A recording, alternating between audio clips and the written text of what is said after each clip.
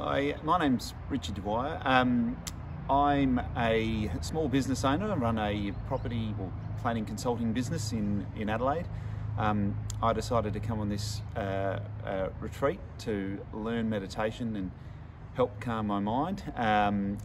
People that know me will know that I can be quite, I'll use the words, intense and passionate person, and they're probably quite skeptical about the ability for me to adopt it, embrace it, take the time to do it, and for it to work on me, or for me to work with it.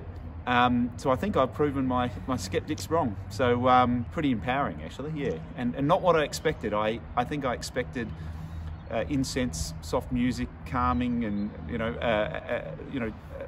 treating the symptoms of a busy mind. But I think we went a lot deeper to that than that, and actually focusing on, what's the problem? What's causing that symptom, and how can we use meditation, or how can I rather use meditation to help address the problem rather than just the symptoms of a cluttered and busy lifestyle of mine. A lot of business people would all be the same. They also suffer the same pressures. Those pressures can be tough decisions, often long hours, stressful decisions that can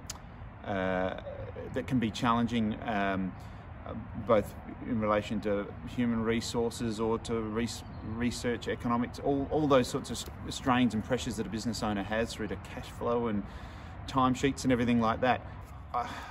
I actually think people in the corporate business world actually need it probably more than others that are not involved in that world, and if they did do more of it, I think they'd find themselves more successful, just from what I've witnessed and what I've seen, and how powerful it can be.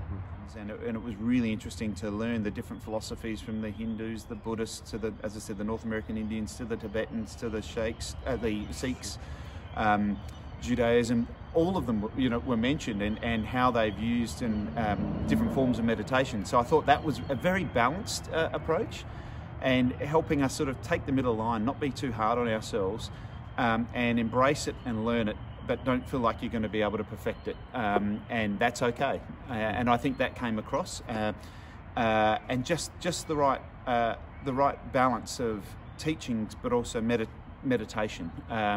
Getting that balance right, and breaking up the meditation as well. And also, I should say, the venue was fantastic. The food was great. So I can't fault it. So no, it's been very powerful and strong, but also calm. It hasn't. It's not difficult, but whilst it's challenging, it's actually an enjoyable challenge that I think anyone can do, and I think actually everyone should be given the opportunity to do, and I think the world would be a better place.